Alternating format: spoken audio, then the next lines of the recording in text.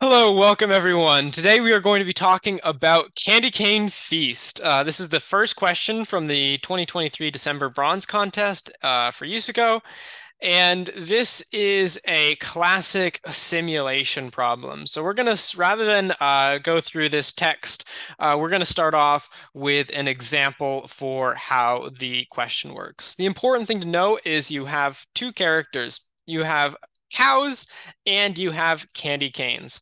So in my picture here, I have three cows, the brown boxes, and I have one candy cane, the red box.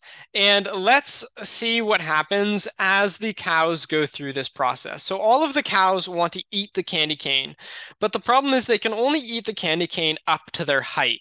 So for example, the first cow in the line will step up to the candy cane and it will eat up to its height. And then it's going to walk through the candy cane and it's done. It's eaten all it can from this candy cane.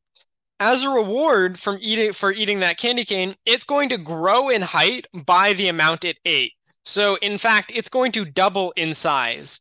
So it's doubled in size and now it's going to go over here ready to eat the next candy cane. And now the second cow is going to come along and it's going to try to eat some candy cane, but there's a problem. The cow isn't as tall as the lowest point in the candy cane. So it's actually going to eat none of the candy cane. And it's just going to go, and because it ate nothing, it's not going to grow in size at all. Then we have a new cow, the third cow, come up. It was taller than cow one used to be. So there is still some candy cane left for it to eat. And it's going to eat the candy cane up to its height. It's going to step forward, and then it's going to grow by the amount it ate. And then they've all eaten from candy cane one. And note that there is a portion of candy cane one left over, right? So there's still some left over. All of the cows get exactly one shot to eat the candy cane. So even though there's some of candy cane one left over, it doesn't matter. This will never get eaten. Then all of the cows will march forward. They'll try to all eat candy cane 2 in the same way. Then they'll try to eat candy cane 3 in the same way, where the first cow always gets the first shot, the second cow always gets the second shot, and so on until all of the candy canes have been eaten. And the final question, the thing that we want to determine is the final height of all of the cows. And the sort of straightforward idea, right? So we can, right, this is a simulation problem. And there's a straightforward simulation process here where we loop over all of the candy canes, right? So for each candy cane, we look at, okay, what happens when the first cow eats it? What happens when the second cow eats it? What happens when the third cow eats it? And we loop through all of these possibilities. And then we save that. We go to the next candy cane, loop through all the cows, go to the next candy cane, loop through all the cows. So there's a straightforward simulation here, and we want to ask sort of what is the runtime of naive simulation method, right? So if I was just to, loop over all the candy canes, then loop over all the cows, well, it's pretty straightforward to calculate. We're going to need a loop over all of the candy canes. So we're going to have a loop over all candy canes. This has size M. M here is the number of candy canes. And then inside that loop, we're going to have a loop over all cows. This is going to be size N. So we have a nested loop here. And the nested loop, right? So we want to think about how many times is this looping in total. And the runtime here then is going to be M times N. And the question is, will that pass all of the test cases? So what we can see right here is that M and N are both 200,000. So the worst case runtime is roughly 200,000 squared. And that's going to be too slow to pass all of the test cases, right? So that's about 4 billion operations. You want to shoot for, say, 500 million. So this is going to be too slow. You can note, however, you will pass test cases 2 through 10, or 1 through 10 rather. So you will pass a significant portion of the test cases just by implementing sort of the naive strategy. But we want to do slightly better than the naive strategy, right? We want all of the test cases. And one thing that we can go back to is an important observation with our little sort of stop motion picture here is notice something interesting happened with cow one. Cow one doubled in size, right? So cow one ate as much of the candy cane it could, and then it doubled in size. And the question is, does cow one always double in size? If cow one always doubles in size, then this is something we could potentially exploit in our algorithm, right? So we want to work out, does cow one always double? And let's think of the following situation. So cow one with height, let's say 7, candy with, let's say, height 8.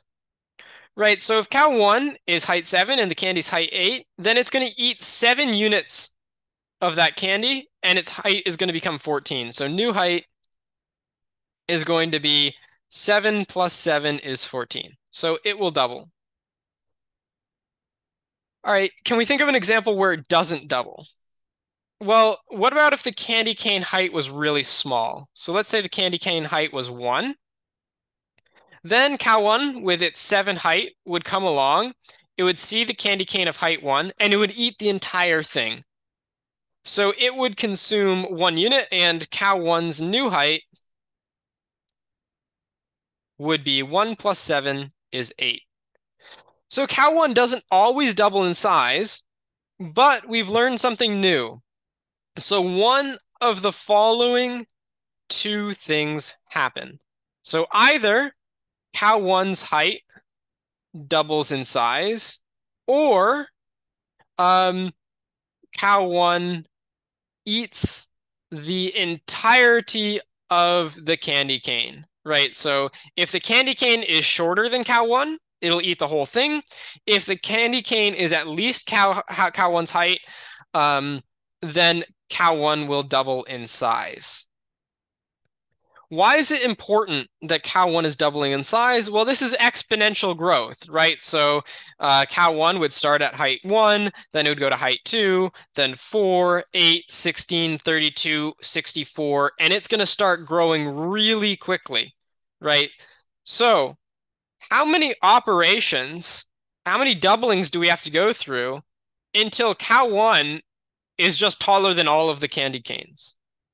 Well, we could take a look at the maximum height of the candy canes.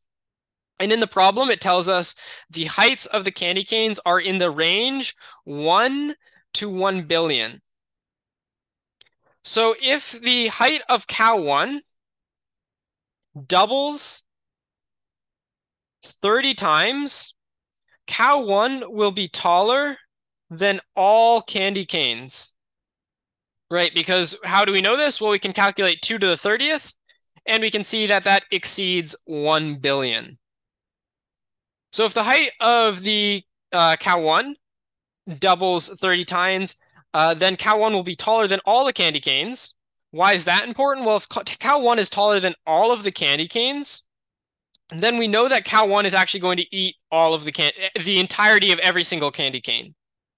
Right, so we don't actually need to loop over all of the cows. If cow 1 eats the entirety of the candy cane, then we only need to sort of increase the height of cow 1, then we can move on. None of the other cows' heights will change because there's no candy cane left.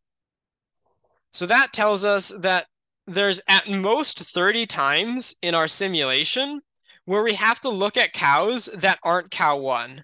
Right? Because if cow 1 eats the entirety of the candy cane, then we just move on to the next candy cane, and we don't have to increase the size of any other cow's height. So this gives us a new solution. We will loop over all of the candy canes. We will loop over all of the cows.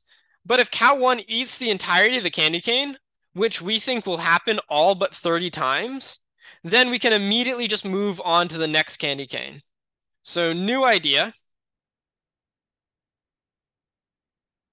Loop over all candy canes, loop over all cows, but then break if the candy cane has been eaten in its entirety. Right, so we don't need to continue searching over all of the cows if the candy cane is already gone. And this is what's going to save us from having to do this loop, right? So this loop will only sort of finish in a very small minority of the cases. For most cases, cow 1 is just going to be so tall that it's going to eat all of the candy canes, and we're only going to have to increase the height of cow 1. And this is the important observation that saves us from an algorithm with runtime n times n. So the old algorithm had runtime m times n.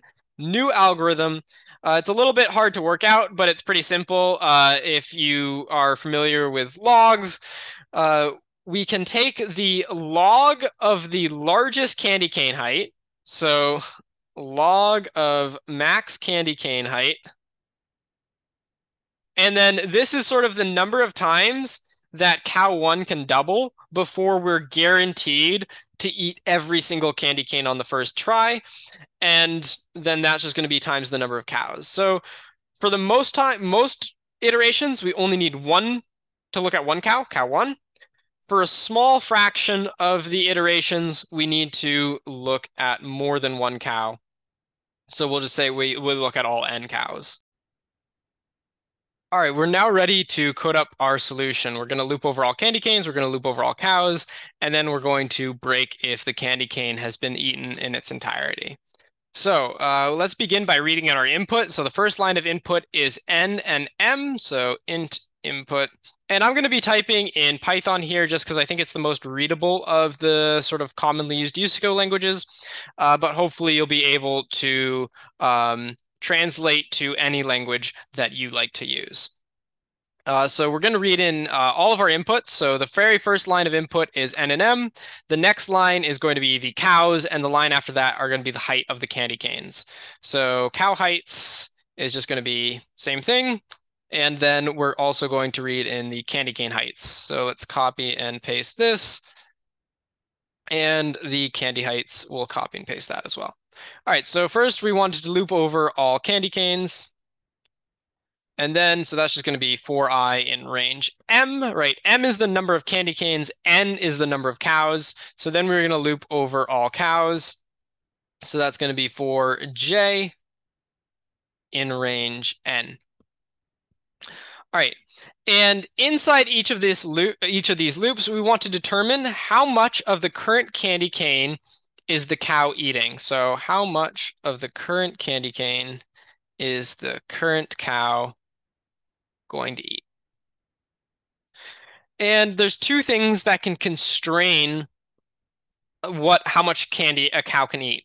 One thing that constrains a cow is its current height, right? So if a cow is 5 units tall, it will never eat more candy than 5, right? It can only eat up to its current height. The other thing that constrains how much a cow can eat is the height of the candy cane itself, right? So if a cow is 10,000 units tall, but the candy cane is only 1 unit tall, well, that cow is going to eat 1 unit of candy cane, right? It can't eat more than the current candy cane. So the amount being eaten by the cow, so cow eats, is just going to be the minimum of the candy height, that's candy I, and the cow height, that's cows j. However, there's a caveat to this.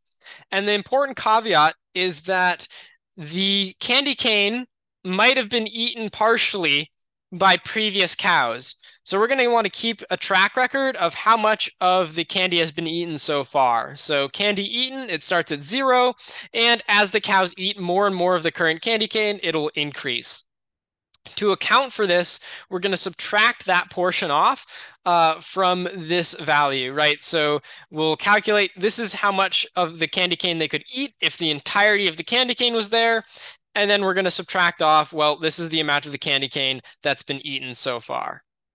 One important note is this value could be negative or it could be 0. In either of these cases, this just means the current cow is going to eat nothing, so we should probably skip over it.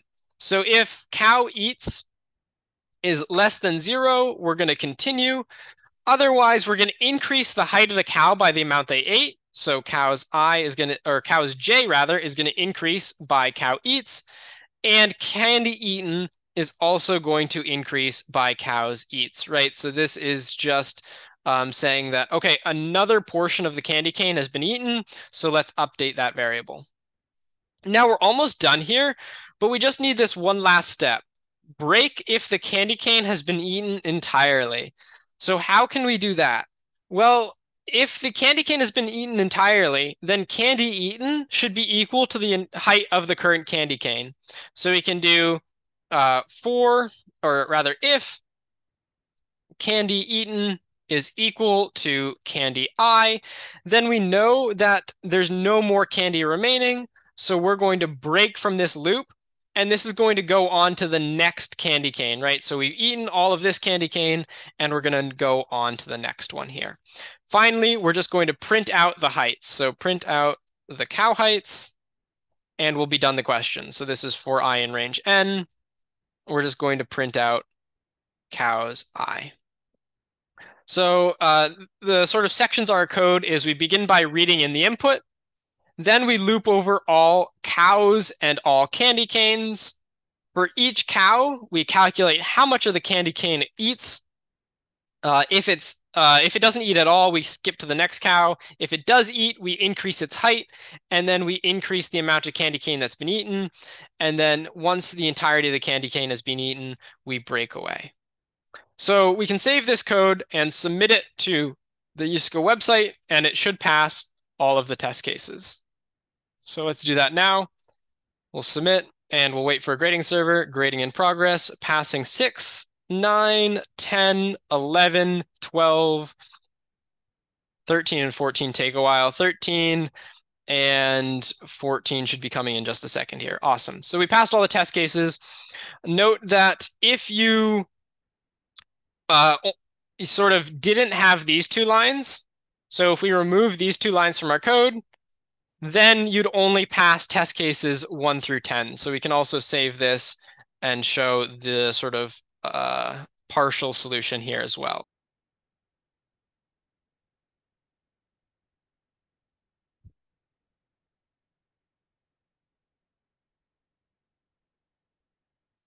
And we can see you only pass test cases 1 through 10, and you start timing out on test cases 11, 12, and 14. Thank you so much, guys. Have a wonderful day, and happy coding as always. Bye-bye.